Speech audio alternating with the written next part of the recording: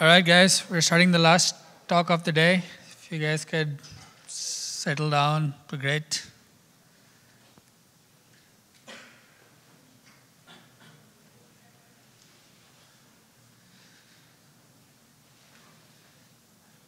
All right, this is the last talk of the day. Thanks for sticking around, for those who have stuck around. So this is a talk from Anand and Gilbert. Both of those guys are engineers at Mesosphere and Apache Mesos committers. So they're going to talk about some of the new stuff that happened in Mesos in the recent releases. Hey everyone. So this is Anand. Anand is the maintainer in HTTP API and the default executor and many other stuff in Mesos. So I'm currently maintaining the containerization in Mesos. And today we're going to talk about the Mesos containerization and the default executor. So the first question I would like to ask you guys, it is, what is a container? Anyone want to answer that?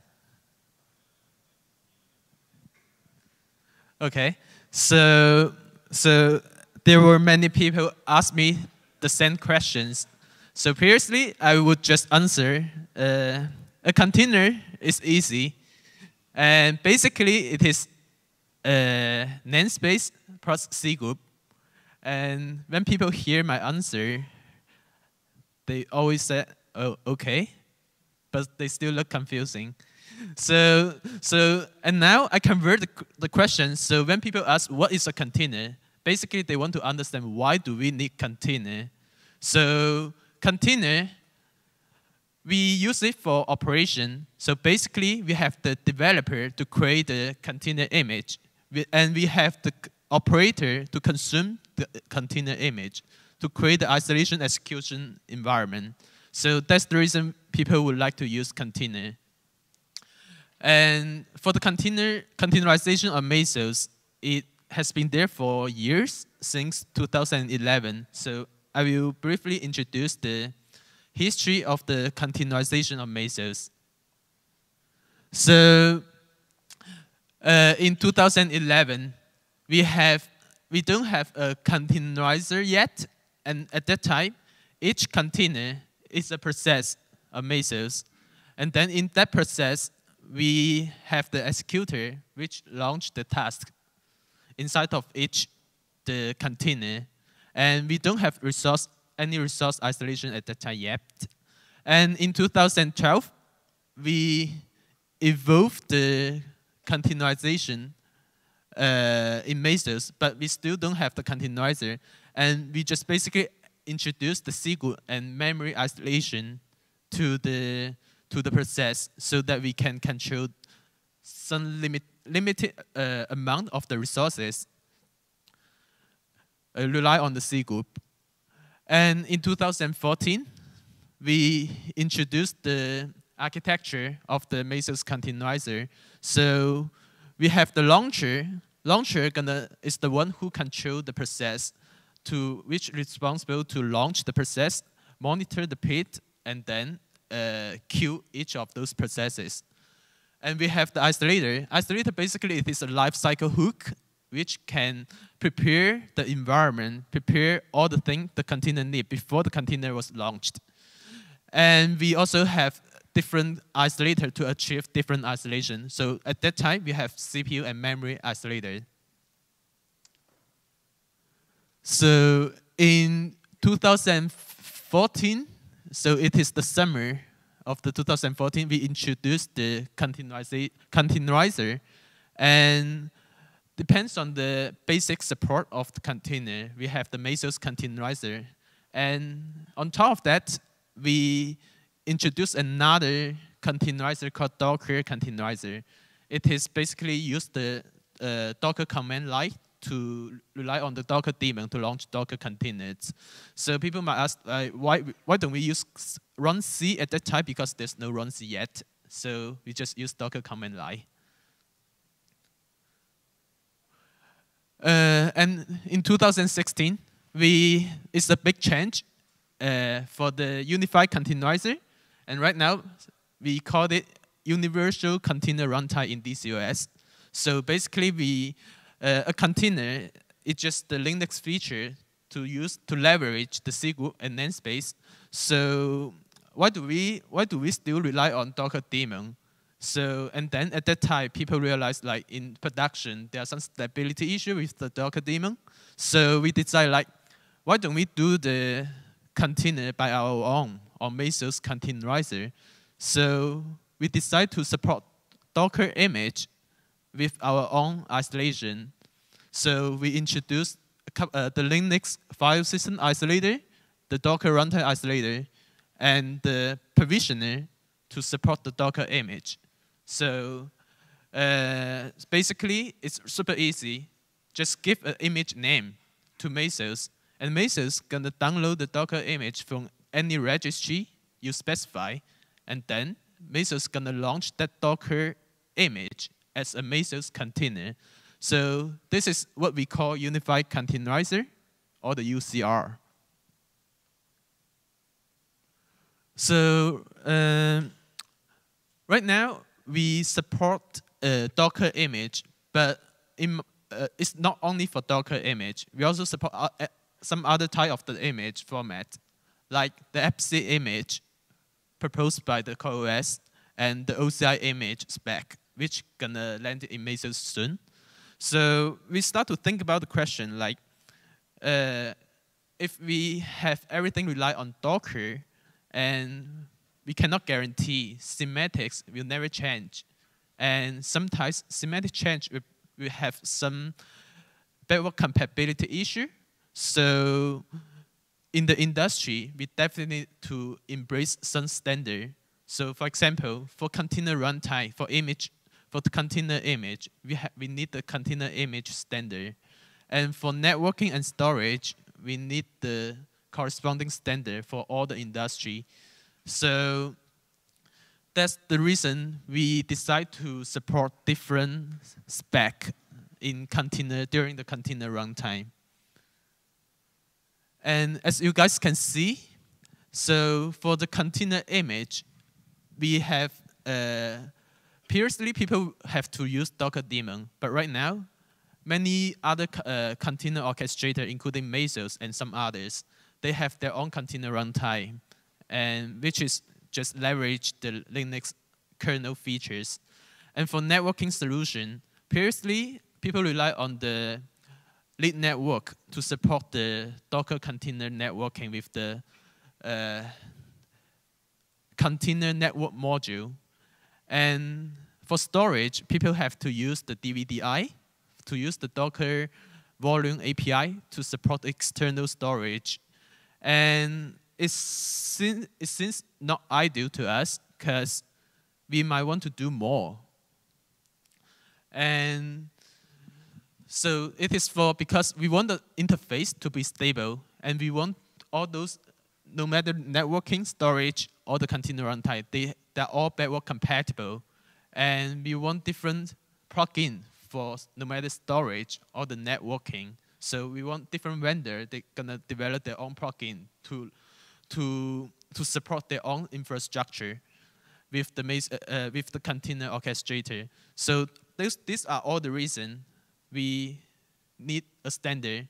So for image, people would say like, oh, I might not rely on the registry, the Docker image registry, because I might have thousands of machines. I don't want each of machine download the image from one registry at the same time, and then the networking gonna be the bottleneck. So it might hit some issue, and I want some other spec to do the image pooling, and then I want to define my image runtime. So that's all the reason people would need an image spec, and it's similar. People would are expecting a specific industry-used networking spec or storage spec, and I will introduce in the following couple slides. So for the image spec, people would like to understand like how to package application bits into an image, how to package application config into image. So they want to understand like what's the correct way to define the image, and in the future when they change the semantics, is this still backward compatible? So those are all the user concern, and then including some other big company like Google and CoreOS, and including the Red Hat, they did have the concern about like, will Docker change the image spec in the future?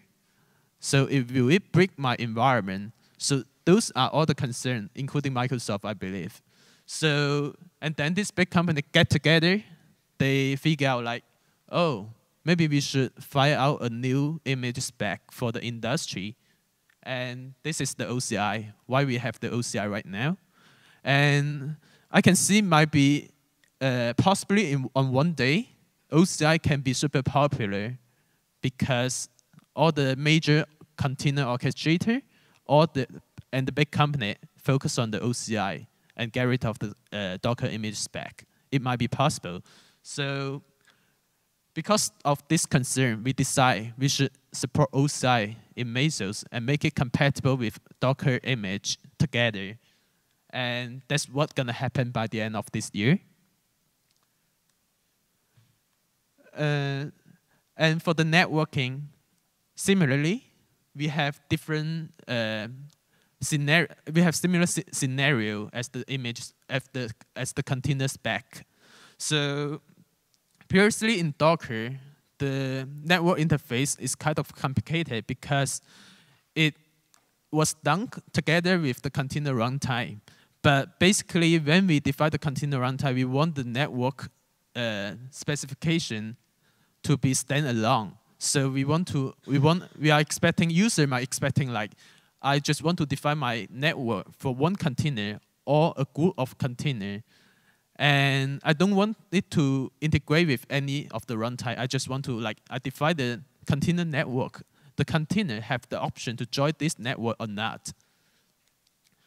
And this is the reason like, no matter Mesos or Kubernetes or made the decision to use the CNI. Because the CNI is a very clear networking interface. Basically, it only has two operations for the container network: attach and detach. Just attach the network to the container and detach it after you use it. And then for different network solution, the networking vendor gonna develop their own plugin to provide different usage for the container network. So it makes the container network definition super easy and super clear. And as I mentioned, this is the add and delete. It is the attach and detach of the container network. So if people have some special architecture or special networking hardware, they can just develop, using the API, develop their own network plugin using the CNI network plugin to integrate with their container. And the CNI isolator on Mesos just do one thing, which is super simple. Just clone the network namespace for the container, and that's it. So whatever the rest should be done by the CNI plugin. So it's a clear architecture and make it pluggable. So user can define any of the plugin by themselves. And the plugin is super easy to write, like in 2 hours. Similar to the storage, in this, I think there's a talk this morning at 11:50.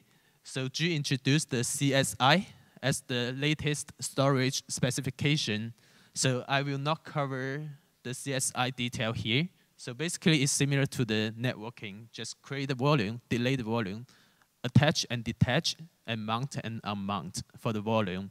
So people can, you guys can take a look at G's talk this morning. I guess we have the recording to get more information about the CSI.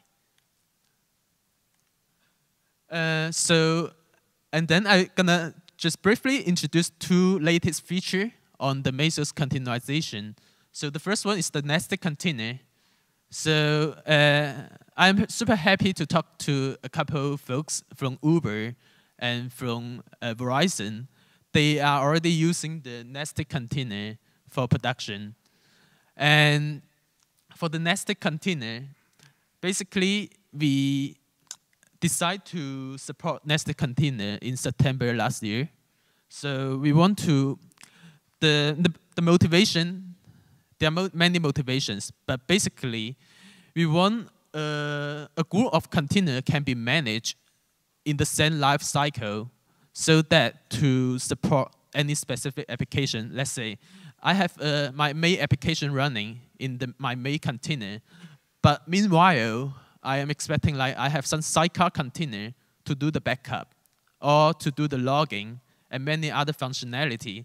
So this group of container, they should have the same life cycle, and some of them die, means the container should be cleaned up. So depends on this motivation, we investigate into it, and we realize like, oh, we can introduce a hierarchy for containers. A container can be nested inside of another container, and then we can have even couple level of nesting. So in Mesos nested container, we support up to 32 level nested container. It is limited by the namespace. For example, it's limited by the pit namespace.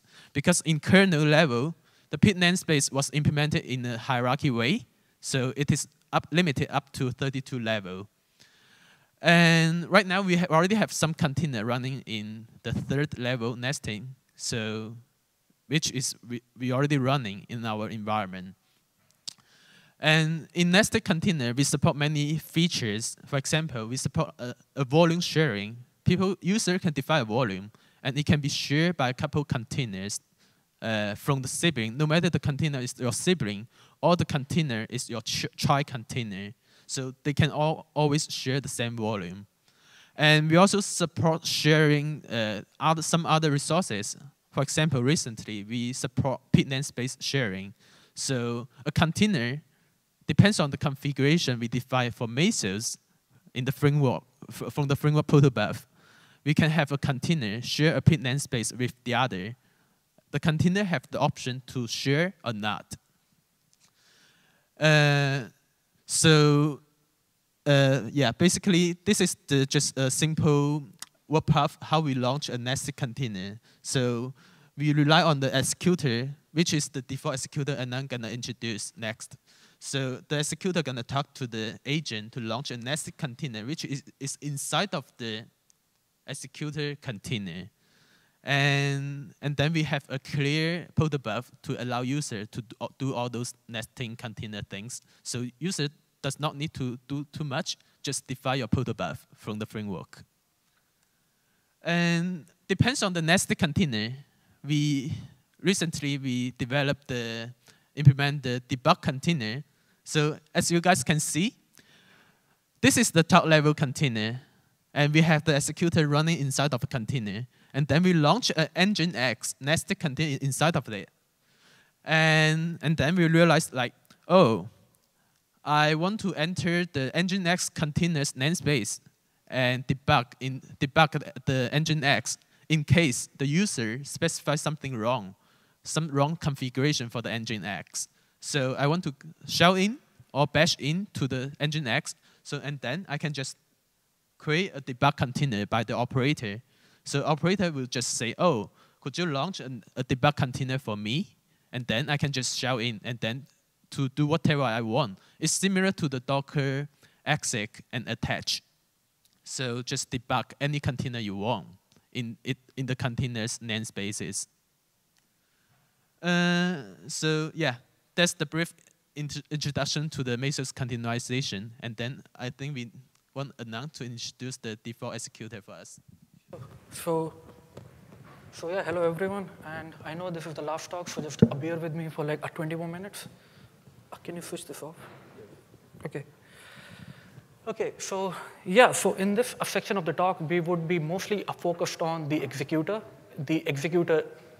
API, and more specifically, the default executor, which is a new executor that we introduced in a Mesos 1.1 that allows you to launch the task in a nested containers. And by introducing this default executor, the lines between a custom executor and like the line between implementing your own custom executor and just using the default executor for most use cases has now bridged. So I guess one motivation for this talk is that once you go over all the features of the default executor, it should be possible for you to deprecate all custom executors that have like overlapping functionality with the default executor. So I guess let's start with the most obvious question: what exactly is an executor? So an executor is a process that is launched by the Mesos agent to execute your task. Now, an executor can handle one or more than one task, meaning there is a 1:n mapping between an executor and a task. So there are a couple of ways about how you can go about implementing your own executor. You can either use the old API, which is non-standard, and it was also based on a lib process message passing, or you can use the new V1 API, which is also based on HTTP and is based upon using a JSON or a protobuf. And the nice advantage of this new API is that there is no native dependency. So now you can actually implement your executor in any language of your choice, provided the language actually has HTTP abstractions, meaning they allow you to use a simple HTTP client. And I guess a recommendation from us for now is to exclusively use the V1 API because we would be deprecating the old API soon. So what are the types of executors we support? So currently, there are 4 types of executors that are supported. So the first, and I would call it the oldest one, is the command executor. So every time you launch a simple command-based task, let's say you launch a sleep task with a marathon. So under the hood, the agent would actually launch something called a command executor, which would actually execute your task. The command executor is based on the old API, and it only supports launching one task. So every time you have to launch a new task, a command executor would actually be spawned by the Mesos agent. Recently, we also introduced a agent flag called the HTTP command executor that allows you to use the old command executor with the new API. The advantage of using this flag is that in the old API, it was a bidirectional, meaning the agent used to establish a connection with the executor, and the executor used to establish a connection with the agent. So when using the new API, it's just one directional, meaning the executor is the one that establishes a connection with the agent, while the agent doesn't establish a connection back with the executor. So I have found that it was useful for some use cases when a pupil did not want to open any ports for the agent to the executor communication. The other executor that we support is the Docker executor, and it is again based on the old API, and it allows you to launch one of Docker containers. The third executor is the custom executor, which is not a built-in executor. Anyone can implement an executor based on their business needs in either the old API or the new API, and it supports both a task and a task group. I would explain what a task group means in some time. And the executor that we would be focusing most in this talk is the default executor, which is based on the new V1 API, and it supports launching multiple task group. So I guess the first immediate question is, what exactly is a task group, and what are the advantages of using a task group over just using a multiple task? So a task group, as by the name goes, is just a collection of tasks with the nice invariant that all the tasks in the task group would be delivered atomically to the executor. So it has all or nothing semantics. I would come to what that actually means. So I guess the first question then, as I was saying, that why should we use a task group instead of just relying on tasks, right? So I guess when we are running most workloads in a production, what usually happens is that we have like one main application, which is the application which has all our business logic, but we also want to run other sidecar containers or other adapter containers, meaning we also want to do a logging for our main application, and we don't want to have that a logic in the main application itself. Similarly, we don't want to have the metrics a collection logic in the main application itself, and we would like to have some kind of an adapter container.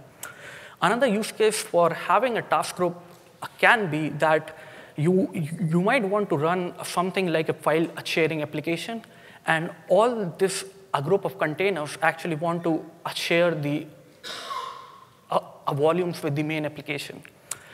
The third and the most exciting use case that most people use a task group or a pods for are that the life cycle of all the tasks in a task group are aligned, meaning if one task in a task group fails, the entire task group is killed. So I guess this explains that why would you prefer task group over task, but why can't you just use task with the old API itself, meaning why did we have to build a new abstraction called a task group in a Mesos?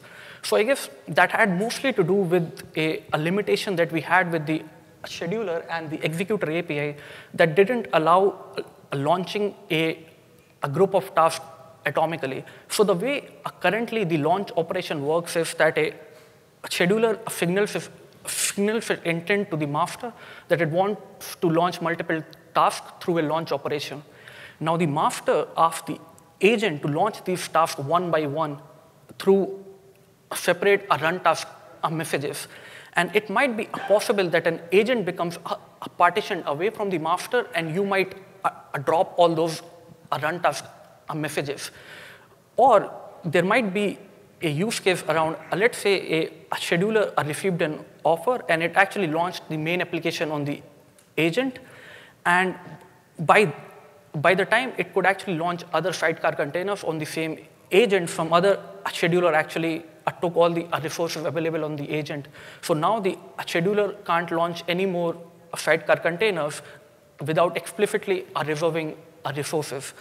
So that is how, so I guess the fix that I was talking about, that we had to introduce this new task group abstraction in the new API that provides all or nothing API, all or nothing semantics that allow a task to be explicitly, I would say, atomically delivered to the executor. So that brings me to the default executor and what features does it have. So we introduced the default executor in Mesos 1.1. The default executor launches all the tasks in a task group as a nested container. So let's take an example. If your task group has 3 tasks, the default executor would actually launch 3 nested containers, that is 1 nested container per task. Okay, and as I said earlier, all the tasks in a task group actually share the same namespace, meaning they share the same network namespace and volumes. And the other thing that you need to realize is that we currently haven't built a resource isolation for a nested container for MVP. So that means that, let's take an example that if your executor has 3 CPUs, and let's say you have 3 tasks in your task group, and each one has 1 CPU. Since there is no isolation between tasks in a task group, what might happen is that any task in your task group can go up to 3 CPUs, and it might actually mean that the other task might starve. And that is something that we want to eventually fix, but it would mean that we need to build a support for hierarchical C groups in Mesos. Yeah, and as I alluded to earlier, that the default executor launches a nested container for every task in the task group. Okay, so yeah, so what are the features of the default executor that might overlap with your existing custom executor? So the first one is health checks, or I would call probes, which are like non-interpreting health checks. The second feature is authentication, and the third feature is custom kill policies. So let's actually go over the workflow of how the default executor communicates with the agent. I guess it's an internal implementation detail of the default executor, but it would anyways be good to know as to what is happening behind the hood, right? So if we see So what is happening is that the Mesos agent actually launched a new executor, and it is actually awaiting on the await bit system call, right? So now, upon launch, the default executor now sends a subscribe call to the Mesos agent, and a request is a post request made to the API v1 executor endpoint, and the type of the call is a subscribe, which has the executor and the framework ID associated with the executor. Upon receiving the subscribe call, the agent responds back with a subscribe event and actually opens a new persistent connection, meaning all future events from the agent to the executor would actually be streamed on this persistent connection. So as you can see that the response is HTTP 200 OK, and all of these events are actually wrapped in something called a record IO format, which is just a simple format, which is event length followed by the event itself. So in the event here, if the type is subscribed, right? Okay, so after the agent sends the subscribed event to the executor, it then sends the launch group event. So launch group event is the actual launch operation that the scheduler initially had sent to the master, signaling its intent to launch these task groups, right? So as you can see that the launch group actually has something called a task group inside it, which is just a collection of tasks.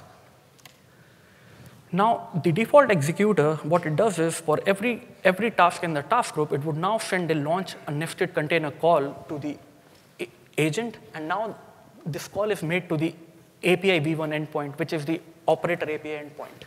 And the type is launch a nested container, and it just has a simple command called sleep. Okay. Now, after actually ensuring that the container is launched, the second step that the default executor does is invoke the wait nested container call to the Mesos agent. So the way I interpret the wait nested container call, it's similar to the wait or the wait bit system call in a Linux, in that it's a blocking call, meaning the call would only receive a response after the nested container has terminated either successfully or with a failure.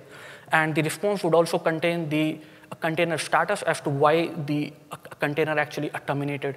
And usually the default executor sends that back to the scheduler via a task status updates, so that the scheduler is also able to know as to what happened with the task, right? So in this example, let's say the default executor had a task group which had task 1 and task 2, and it actually sends a wait nested container call for every task in the task group. So there would be two wait nested container calls. Okay, so now let's move on to the task group lifecycle with respect to the default executor. I guess what it means is that what is the default termination policy which is used by the default executor when a task in a task group terminates. Okay, so in this example, let's say you have two task group 1 and task group 2, and they both have two tasks, right? And now let's say the task 2 in task group 1 exited with status code 1. So now what happens? So the invariant used by the default executor in the default termination policy is that if any task in a task group fails, it would actually kill the entire task group. So what would happen is that it would go ahead and then also kill the task 1. Okay? Okay, so in a similar way, another invariant that is used by the default termination policy is that if any task in a task group exits successfully, that means that the rest of the tasks in the task group are not impacted. So in this example, let's say if the task 2 exits with a 0 status code, the task group is still alive, meaning nothing happens with the task group. Okay? Now, let's say the task 1 also died with exit code 0. It can very well had been an exit code 1, meaning it actually failed. Now what happens is that the default executor commits a suicide. So the invariant now is that the default executor would commit suicide if it has no more active task group. Okay? So I guess what does this default termination policy means for us? So if you have a requirement around running a sidecar containers, the recommendation is to put them in a separate task group, because you don't want your entire main application to die just because your logging sidecar container failed, right?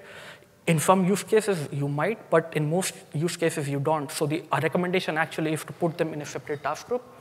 And as I said earlier, that as long as you specify the same executor ID when you are doing a launch operation, the agent would ensure that it is delivered to the correct default executor instance. All right? So yeah, so now let's go over all the features that we introduced in the default executor one by one.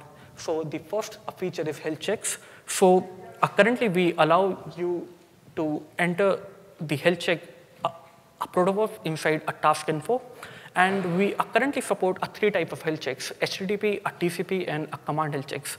And again, the default behavior is that if the health checks failed, meaning if the number of failures are more than the max of failures, the default executor would kill that nested container. And then the default termination policy that I was showing you in the last couple of slides would kick in. Okay, so yeah, so going ahead, all built-in executors rely on the checker native library. All custom executors are also encouraged to use it. And the interesting bit here is that the command health checks are actually implemented using debug nested containers. So every time the executor makes a command health check, it actually spawns a new default debug container, which is nested inside the main container, because the command health check needs to be executed from the same mount namespace as the parent container. And we don't have these idiosyncrasies for the HTTP and TCP health checks because the nested containers are all in the same network namespace, but it's just that the command health checks are a bit harder to implement. Okay, so I guess a probe for non-interpreting health checks are pretty similar. The only difference between a normal health check and a probe is that they are not interpreted by the executor, meaning even if they fail, they are just forwarded to the scheduler. Okay. The second feature that we actually support is executor authentication. We actually introduced this feature in Mesos 1.3. So it's mostly a security feature in which we don't allow a malicious executor process to actually mimic a real executor and then do something bad on your cluster. So it just prevents executor impersonation. And yeah, so as I said earlier, that in this particular example, you have a malicious a process that might want to subscribe with the Mesos agent using the same framework ID and the executor ID, and executor authentication prevents that. So coming on to the last segment, we do have some things on the immediate roadmap that we would like to fix. The first one is having support for a custom termination policy. As I alluded to earlier, that the default executor has this default termination policy, and some user or some use cases would be to actually go around that, meaning instead of killing the entire task group, you might want to restart a task or have some other business logic. So introducing a custom termination policy would allow you to do that. The other bit that we are interested in is having a support for a resource isolation for nested containers, and also executor authentication. We also want to build a support for a custom secret generators. Currently, we only support a JWT tokens, which we might want to change the implementation. And yeah, as I said earlier, all contributions are welcome. If you see an item that is not in the immediate roadmap that you want to be included, just a chat with me or a Vinod. Yeah, so in summary, the Mesos containerization has been stable and in production for a lot of years. It makes you immune to all the bugs in the Docker daemon. It's pluggable and extensible, and we always try to embrace the new container standards. And for the second part, try to use the default executor as often as you can because it's well maintained and owned by the community, and there are some overlapping use cases with the custom executor that you might want to deprecate your custom executor. Yeah, so that's about it. And thanks a lot for attending the talk. Appreciate it.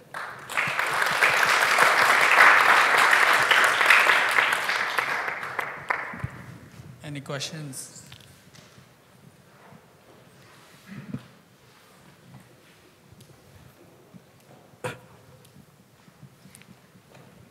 Just point of clarification.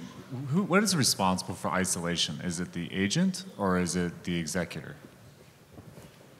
So do you want me to answer it or do you want? isolator is an interface. We support some instructions to the containerizer. So isolator, we can do cover the whole life cycle of the container, and also before the container launch, we can prepare whatever it needs for the container. And during the container is running, it can update. So any of the isolator depends on the isolator interface. So the isolator can prepare for whatever the container needs before the container launch. And after the container was launched, and the isolator can update the resources during the container is running. So this is useful for the persistent volume for these resources, like the memory for memory changes, and the CPU resources. They are all rely on different isolator, and also it can also do some isolation, some particular isolation during the container. After that container update the resources, but it wants some extra logic to isolate the environment for the container.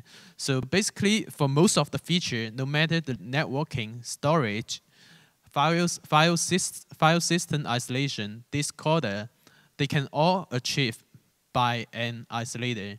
And isolator module is one of the most common way people do customization with Mesos. And to answer you in one line, it's the isolator modules that are actually loaded by the agent that actually does the isolation and are not the executor. Okay. Any other questions? Cool. All right. Thanks, guys.